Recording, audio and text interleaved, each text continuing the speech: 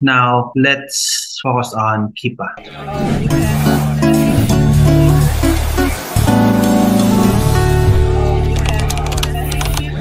Usually, si sellers, ang gusto nila is yung product is still profitable in the prices in last 90 days or last 3 months.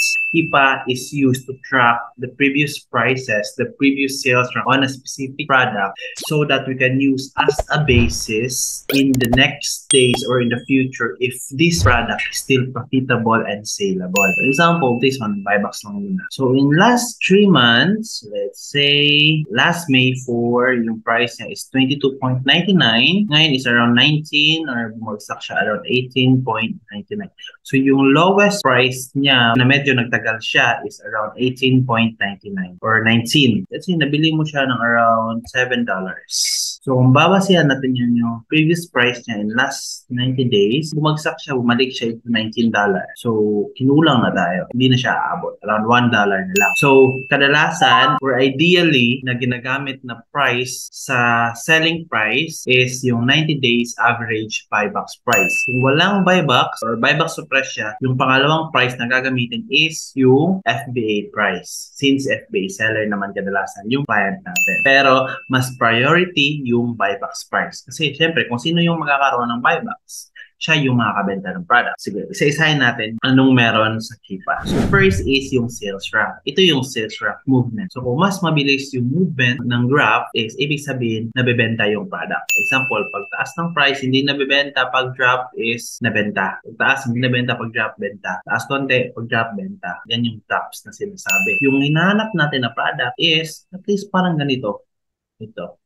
Which means saleable talaga siya. Mas mabilis yung movement niya. Yan yung sales rank. Next is yung buybacks. Ito naman yung buybacks price. So, iba-iba. Makita mo dito, ngayon is 20.95 yung price at nakakuha ng buybacks is yung pangalan ng store is Aserson. Dito naman is Moving, yung pangalan ng store, Capital Supply. Yan. Salitan yung mga sellers sa listing na to sa pagkuha ng buybacks. Okay? So, yan yung buybacks. Next, yung mga importante lang, FBA price. Yun. Sa FBA price, yung mga triangle na to indication ito na may nakabenta na FBA seller sa time nito. FBM price ganun pa din. Next, isa pa sa kailangan natin na pansin is yung review count. Yan. Last May, yung total review count niya is 340 pero pagpunta May 27, 28, nagdagdagan yung review count ng isa. Ang ibig sabihin nito, pag tumataas yung review count, ibig sabihin may nabebentang product. Hindi lang enough kung ang babasihan natin is yung monthly sales. Yan ito, 50 plus daw yung monthly sales in last 30 days, hindi enough na dito ka lang mag-base. Pwede din natin gamitin yung review count. Tandaan natin na hindi lahat ng customer na bumili sa product na to is mag-iwan ng review. Okay? So, ang ratio lang is 1:10. So, kung may 10 review, ibig sabihin may 100 units na nabenta. Estimated pa rin yan. Okay? Next is yung new offer count. Ibig sabihin, dito, time na to is 8 sellers, biglang umakyat, naging 9. Dito, bumagsak ng 8, may nakabenta pero nakapag-stock ulit. 9, dito 11, walang naka-out of stock. Dito, nag-10, nabenta. Makiat naman ulit, may nagdagdag isang seller. Yun. Pag may drastic drop of offer count or number of sellers, ibig sabihin, possible siya na may IP claims.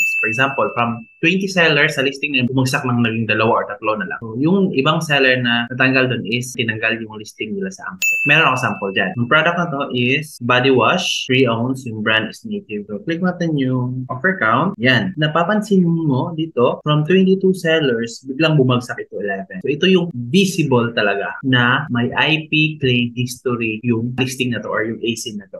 Okay? So, from 22 sellers, pag lang 11 sellers lang. Hindi possible na may isang buyer na biglang bumili ng madaming units tapos biglang out of stock lahat-lahat. Hindi possible yun. Siguro may mabawasan na ng isa, 2, or 3, or maximum 5.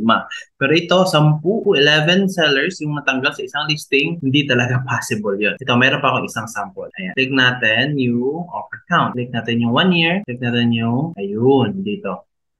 So, bigla nawala yung 25 seller at bumagsak into 1 seller. Yan yung indicator kung paano titingnan kung may IP claim history or may nangyari tanggalan ng seller sa isang listing. Importante din na titingnan natin yung seller count. Next, meron din tayong tinatawag na track product. Okay, sa track product, itong product na to yung ita-track. Kadalasan, applicable to sa Amazon Flip. Pag price kasi, pag si Amazon yung nagbebenta, may tendency din na babagsak yung price. Tendency na biglang akyat. So, kung gusto mong ma-notify kung kailan babagsak yung price, need mo i-input yung amount na price na desired mo na babagsak below para bibigyan ka ni Amazon ng email, sendan ka ng email na, hey Chris, hey Mitch, na itong listing or itong AC na to is currently gantong price na. Next is sa data. Dito sa data tab, dito mo makikita halos lahat ng information na kailangan. Picture, anong marketplace, yung title, sales rank, review ratings, yan. Yung ideal na review rating sa isang listing is 4 star above. Ito, 4.5 is very good to. Review count, current review count is 3.51. Okay, last price change last 3 hours ago. Yan, volatile. Ganyan talaga si Amazon. Volatile yung price. Buybox is si FBA seller. Lowest FBA seller is ito yung pangalan. Capital supply. Yan, referral fee. FBM seller. Lowest FBM seller. So, na-track siya. Nag-start ng listing ito since 2018. So, ano yung category? Patio. Yan, ito yung ASIN, EAN, UPC, parent ASIN. Kung may variation, yan, variation ASINs ito. Yan, number of items or pack is 4. Ito yung mga sizes. Yan, dito. Sales rank, currently, ito. Dito sa sales rank, mas mababa yung sales rank. Ibig sabihin, mas saleable. Okay? So, last 30 days, average sales rank is 80K. Last 60 days is 72K. Last 90 days is 70K. Yan. So, ibig sabihin, in last 3 months, saleable na saleable talaga yung product. Ito yung drops. Mas madaming drops, mas saleable yung product. Yung buybox, current buybox. Ideally, yung ginagamit na price sa listing to is 21.08. Hindi pwedeng gamitin natin yung current kasi may chance na mag-fluctuate or mag-increase yung price. So, gagamitin natin is yung 90 days average buybox price. Applicable lang din to na gamitin kung hindi siya nag-buyback suppress yung listing na yan. Yung third-party prices, ito, kung buyback suppress, ito yung gagamitin mo. 90 days FBA price. So, ito yung mga information na makikita mo dito sa Keepa. Next, offers. Dito sa offers, makikita mo yung mga competitors mo. So, last 30 days, total sold is 107 yung na-declare. Ito yung price history. Ito yung mga stock nila. Sa seller na to, stock niya is 24, nabenta siya, pababa, pababa. So, good indicator to na nabenta yung product. Kasi nababawasan yung stock. Dito, ito si Aceron, stable yung stock niya. Yan. Pag itong itsura na graph, good indicator to na mabilis na benta yung product. Si Muffin, meron siyang 85 units na sold in last 30 days. In total, sold na is 182 units. Si Serson, 11, 7, 2, and 1. So, yung leading natin, si Muffin. Yan. Rotating yung buybacks. 1 hour ago, yung nakakuha siya.